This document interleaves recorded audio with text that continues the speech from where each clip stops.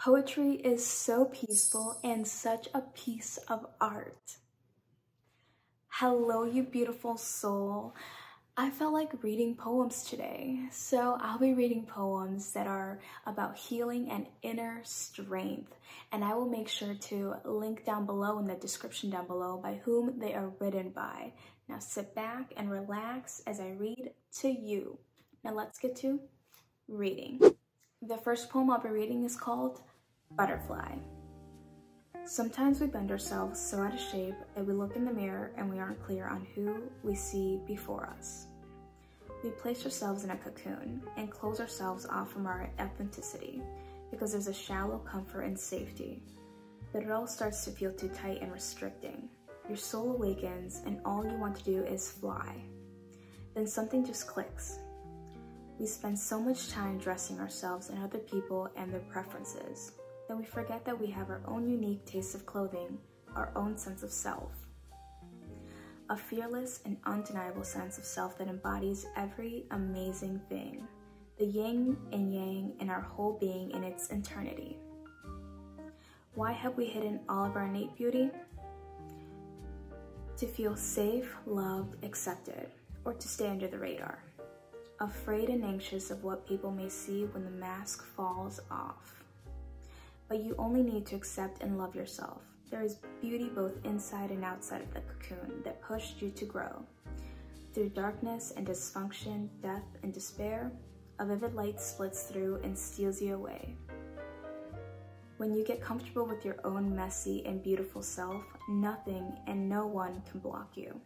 You finally see your truth. You fall in line with the beat of your own vibration. You come out of your cocoon, a gorgeous butterfly. This next poem is called I Carry It With Me. Somewhere there is a place where I belong, where an orchestra plays my favorite song. Butterflies gather and birds fly high, a beautiful place in a sunlit sky. I wake and I wonder the land of the free, where souls dance happy and the shore meets the sea. Mermaids chat and whisper the day, and gods of hope are not far away. The place where I belong sits right in my hand. It lays in ocean's blue and drifts off hot sand. I carry it with me for my eyes to see that the place I belong sits within me. Alright, the next poem I'll be reading is named Staircase of Faith.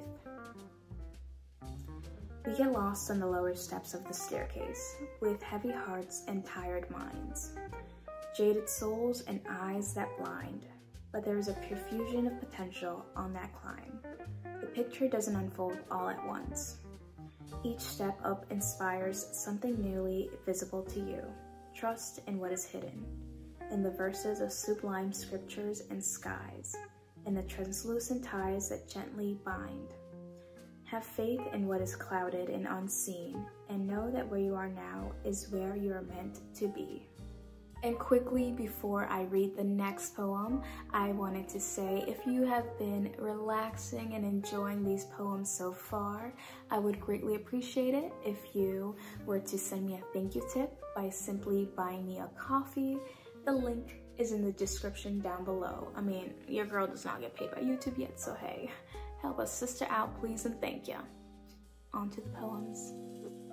This next poem is called One Day. One day you will heal. One day you'll be grateful for the deepest cuts of pain. One day you will glance at yourself and see a stronger person through your reflection. One day you will kiss away your hurt gently and with grace, like a white-hot pyre through your star-spangled eyes. A fire to regenerate every shadowy cell and open your heart to every experience, knowing that one day you will search your heart and understand that love is the only thing to ever hold on to. This next poem is called Darkness. Darkness is inevitable, just as light is divine, and one without the other simply does not work. It does not exist. For you need the deepest tints of what darkness beholds to truly show grace to the whispers of light and the mellow gold that hides inside your soul.